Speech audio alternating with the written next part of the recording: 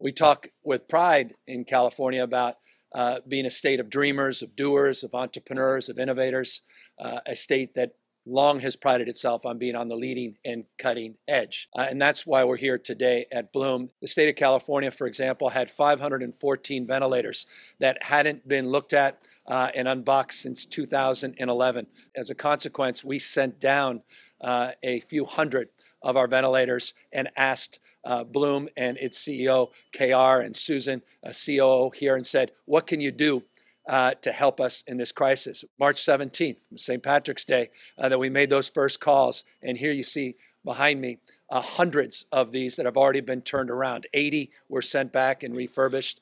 Yesterday were sent back to the state for distribution across the state. I have spent the last 90 minutes here being amazed. When the governor put out a call, put out a challenge, and he understood in Silicon Valley, all we need is a challenge and a deadline.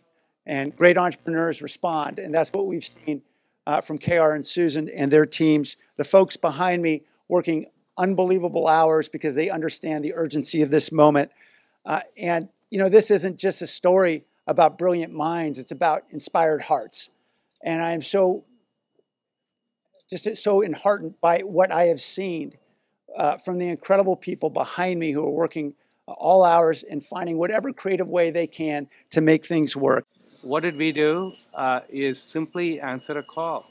As a state, as Silicon Valley, as employees, as every human being here in the state, we breathe that can-do attitude.